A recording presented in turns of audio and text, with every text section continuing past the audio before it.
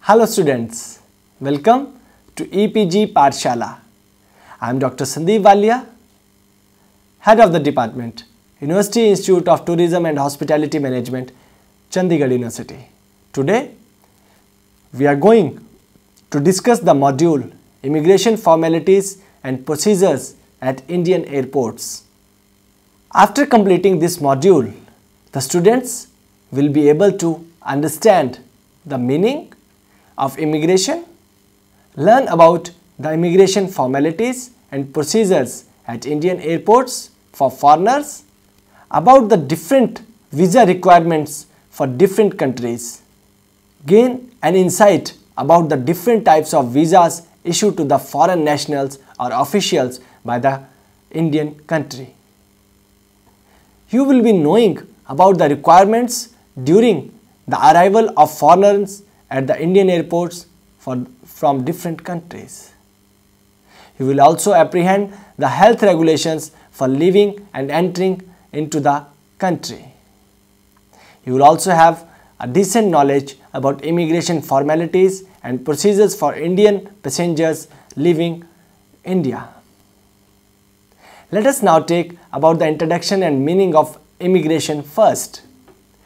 The term immigration refers to the movement of people into a country or the destination which is not a part of their country or of origin, or they do not hold any permanent residency or citizenship in order to settle, or they may also visit at that destination for accepting any employment assignment on temporary basis.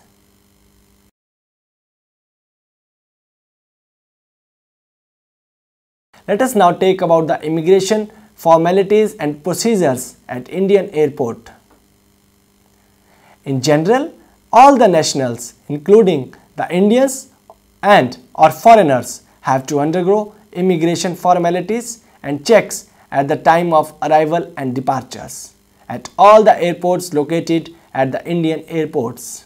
The common practice for the international travelers at the time of arrival in India get the passport stamped from the immigration counter officer.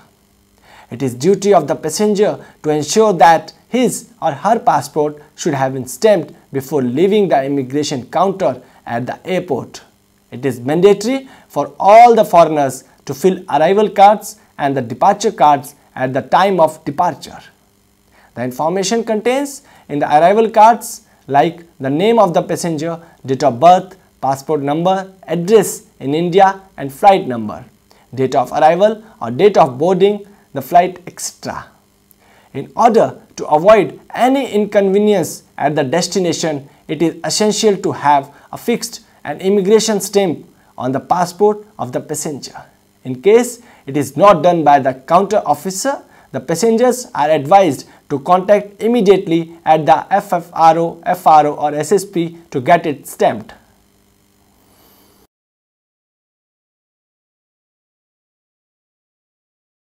Foreign nationals who are going to visit the India should carry or possess the valid national passport or any other internationally travel document supporting his or her nationality and identity card bearing a photograph of the foreigner. But in Nepal, in exceptional case, any Nepal national who is going to visit the India, they do not require the passport for visiting in India, though they should possess a valid identity card. On the other hand, overseas citizens of India are allowed to visit in India with new passport after cancelling the old passports having lifelong Indian U visa sticker on it. It is not essential to have the nationality of the one country. They are free to acquire nationality of various countries except Bangladesh and Pakistan. He or she is allowed to visit India provided that they should present their lifelong Indian U visa sticker on the old passport along with the new passport of the recent acquired nationality. Let us now take about the visa requirements. All the passengers from the abroad traveling to India are required to hold a valid international travel document called passport, along with a valid visa acquired from the Indian mission or Indian embassy office located at their place of country. Different nationals from the abroad has to fill the online application form for obtaining the Indian visa. They shall be issued a visa as per they applied, and the information shall be printed like a specific endorsement with the number of visit. Entries are allowed along with the duration as well. The passengers may also ask for specific endorsement.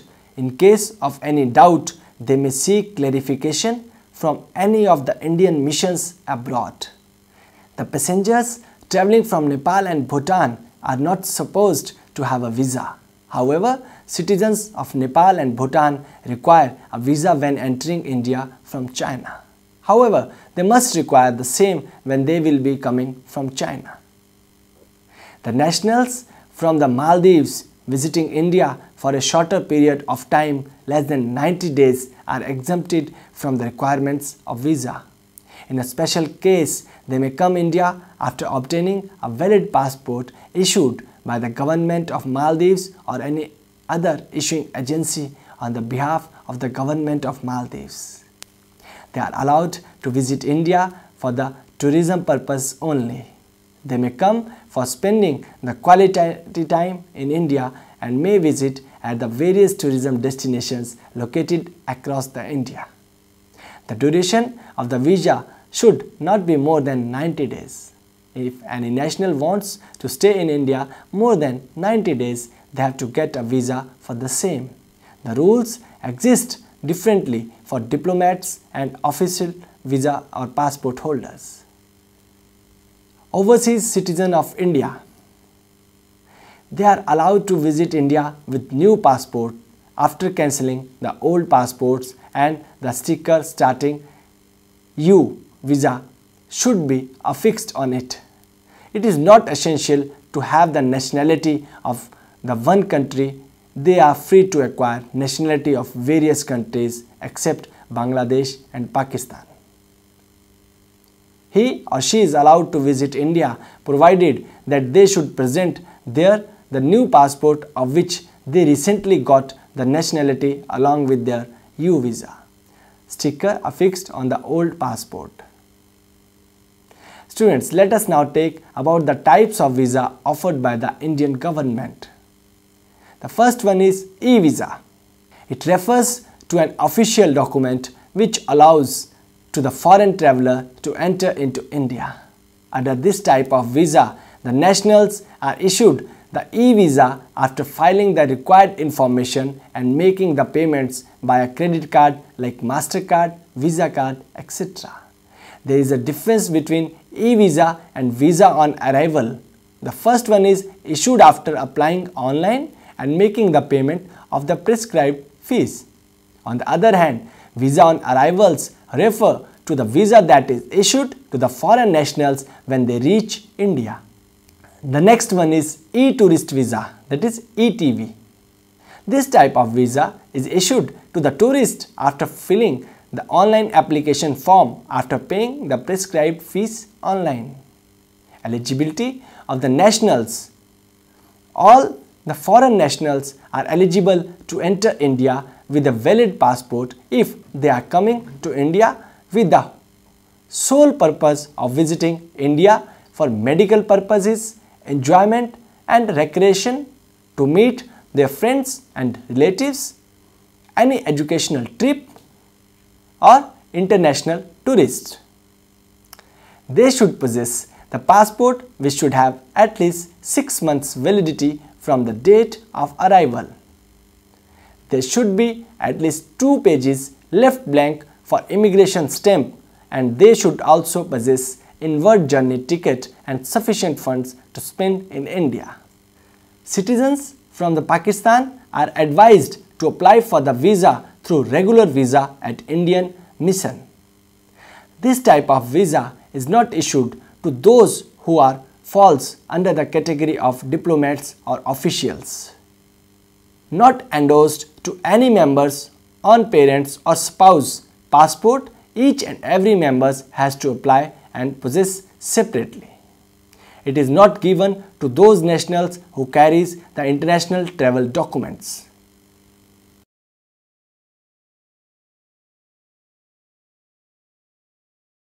The next is validity.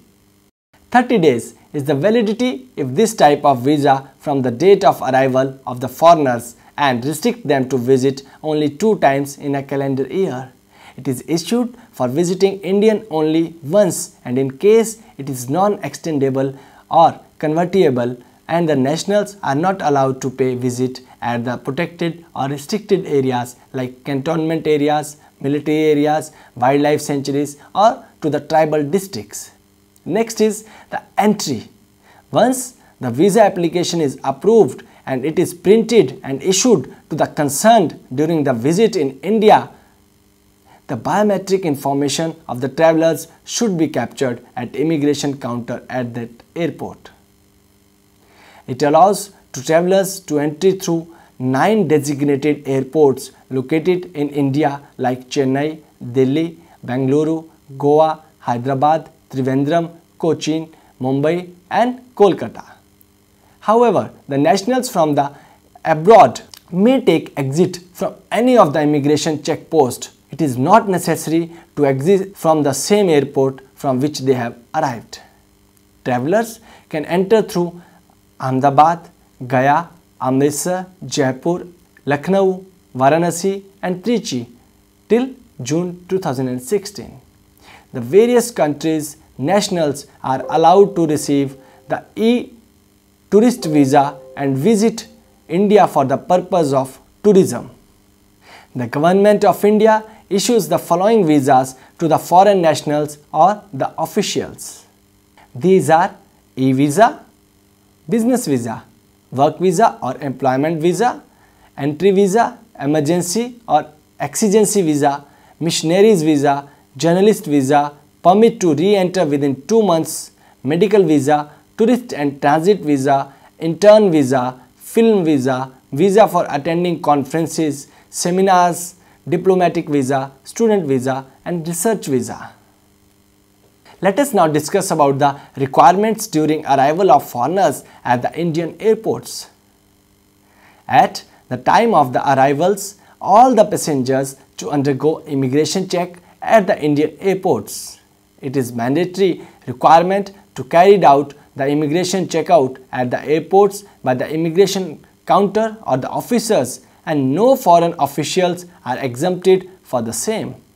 The travelers who reached at the Indian airports are asked to fill their personal and travel related information in the arrival card, that is also known as disembarkation card, available at the FFRO counter or the immigration counter. The information they need to fill includes their age, the gender, place of and date of birth, nationality and permanent address. The immigration check includes the functions of checking the validity of the passport, visa, arrival card, saving the information in the computer in order to make the database of the foreigners travelling or visiting India, filing the filled arrival card and stamping of passport of the foreigners. The nationals from the Pakistan other than diplomats or non-diplomats and SAARC visa exemption sticker and SAU visa are required to carry a visa application form with duplicate copies which will be issued in addition to regular visa on their passport by the Indian mission concerned. The form is being presented by the traveller at the immigration check post and they are given a regular residential permit and asked to them to report to FRO or concerned police station where they are going to stay during their visit.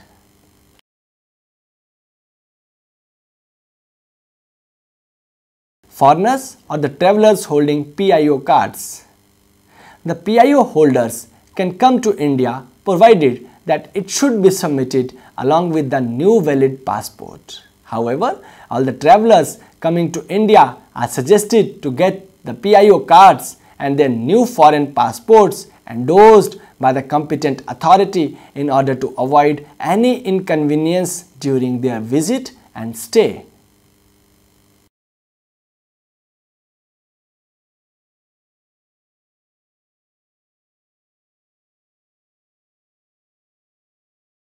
And for Pakistan nationals, in the case of the Pakistani nationals, other than those who are travelling on diplomatic visa for any assignment or non-diplomatic visa, they are required to have SAARC visa exemption sticker and SAU visa, and also need to carry a visa application form in duplicate, which will be issued in addition to regular visa on their passport by the Indian mission concerned in the Pakistan. The same shall be presented by them at the immigration checkpost, and they shall be issued regular residential permit. After getting the regular residential permit, they are required to report at the FRO or the concerned police station in their places of stay within 24 hours, unless and until they are not officially exempted from police reporting. The next is passengers or nationals of SAARC countries. The nationals under SAARC countries like Bangladesh, Bhutan, Afghanistan, India, Nepal, Sri Lanka, Maldives and Pakistan are categorized as Group A. It includes the government officials, the dignitaries, officials of SAARC Secretariat, participants of SAARC meetings and seminars and its various regional centers who are entering India under SAARC visa exemption scheme are not liable to get the visa and need not to carry police reporting. But the nationals from Afghanistan are provided temporary residential permit, and with the direction, get them registered within 14 days with the concerned FRO of their place or at the destination of their stay. It is a common advice to every nationals of any countries that they must ensure that they enter India only after an immigration stamp with the correct date if affixed on their valid passport by the immigration counter officer. On the contrary, foreigners possessing or carrying a valid PIO, person of Indian origin card, or OCI, overseas citizen of Indian card, along with their valid national passport are free to enter without holding any visa separately. But it is mandatory for all the foreigners holding official citizen of India is to hold a valid passport bearing the OCI U visa sticker. In case of Nepalese citizens, nationals who are travelling and entering India by land or air do not require even a passport or a visa. They have to carry only a valid identity card or proof or documents of the proof of their citizenship of the Nepal. Nepalese passport issued by the Nepalese External Affairs Department. Citizenship certificate issued by the competent authority of the Nepalese government. The voter cards issued by the competent authority like Election Commission of Nepal. Limited validity photo identity certificate issued by Nepalese government. Student identity card whose age is between 10 to 18 may get it from the principal of the school, but if they are travelling with their parents should possess a valid travel document except who are under the age of 10 years. But if any citizen is coming to India from other than Nepal, they must be in possession of a valid passport, and citizens should also possess a valid visa as well as if he or she is entering India from China. In case of Bhutanese passengers, the citizens who belongs to Bhopal are required the following documents to enter to India by the air route. They are not required to have a valid passport and visa. However, they are required any one of the following identity proof documents to support their citizenship of the Bhutan. Bhutanese passport issued by the Ministry of External Affairs, Bhutan. Citizenship certificate of Bhutanese. Voter card issued by the Election Commission of Bhutan. Limited validity photo identity certificate issued by Royal Bhutanese Mission in India when deemed necessary. Student identity card whose age is between 10 to 18 years may get it from the principal of the school, but if they are travelling with their parents should possess a valid travel document except who are under the age of 10 years. They should carry a valid passport if they are entering India from any country other than Bhutan. Moreover, if they are entering India from the China, it is compulsory to have a valid passport along with visa. Dear students, let us now talk about health regulations. For entering to India, when the foreign nationals or even Indian reached at the Indian airport, they are required to produce a vaccination certificate. At the time of arrival at the Indian airport, it is applicable to everyone whether they are coming by air or through sea. Nobody is allowed to enter India without showing a vaccination certificate of yellow fever. If not able to submit, they will have to ask to stay isolated for the period of 6 days at least.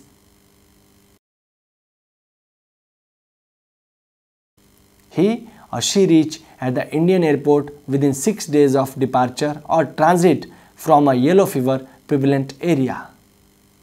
He or she has travelled on a ship which has started his journey from or transit at any point of time where yellow fever is prevalent at that area or country within 30 days of its arrival in India, provided the ship has not disinfected and has followed the health norms and procedures laid by World Health Organizations. Countries regarded as yellow fever infected countries. There are some of the following countries which are considered as yellow fever endemic. These countries includes, there are certain countries from the Africa which are considered as yellow fever like Cameroon, Angola, Burkina Faso, Benin, Burundi, Cameroon and many more. And a few of them from the South America also like Brazil, French Guiana, Venezuela and Peru.